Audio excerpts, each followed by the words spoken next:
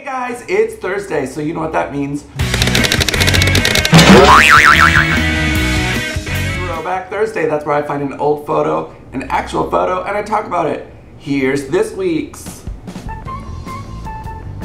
I kind of cheated this week. I used two photos, and I merged them together, and I made it look like it was one photo. It kind of worked.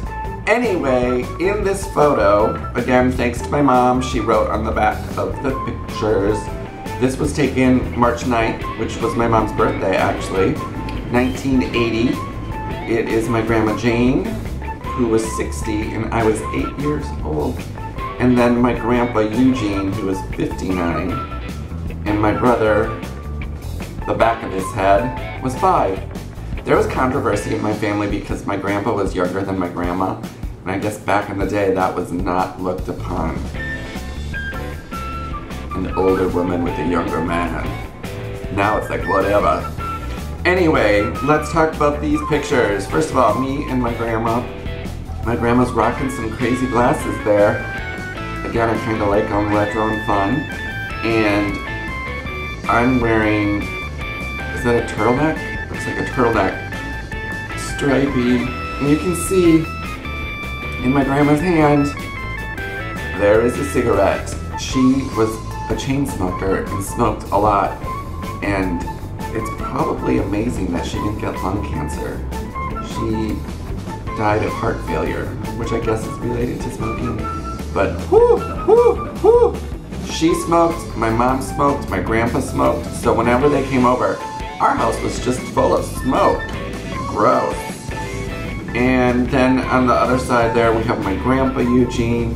He is wearing a fun flannel shirt. I actually kind of like that.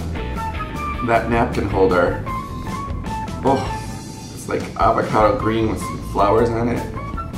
And then there's a candle burning. I think my mom thought if you burned a candle that would get rid of the cigarette smoke smell. No, it didn't. And then on the back, in the background there, on that phone has been in my house forever, was in my house forever. I still remember my phone number there. And it looks like my other grandma's on the phone. Who is she calling?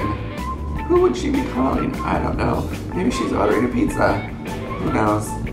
Anyway, that was my Throwback Thursday. That's it, kids.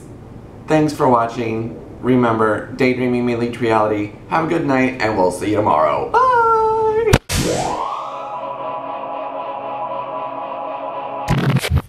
And again, those curtains, seriously. Ugh. Like, I don't know, I just feel really good. I feel happy. I feel I've found my inner zen, and all of my troubles for the day washed away. So, yay, if you haven't done yoga, give it a try.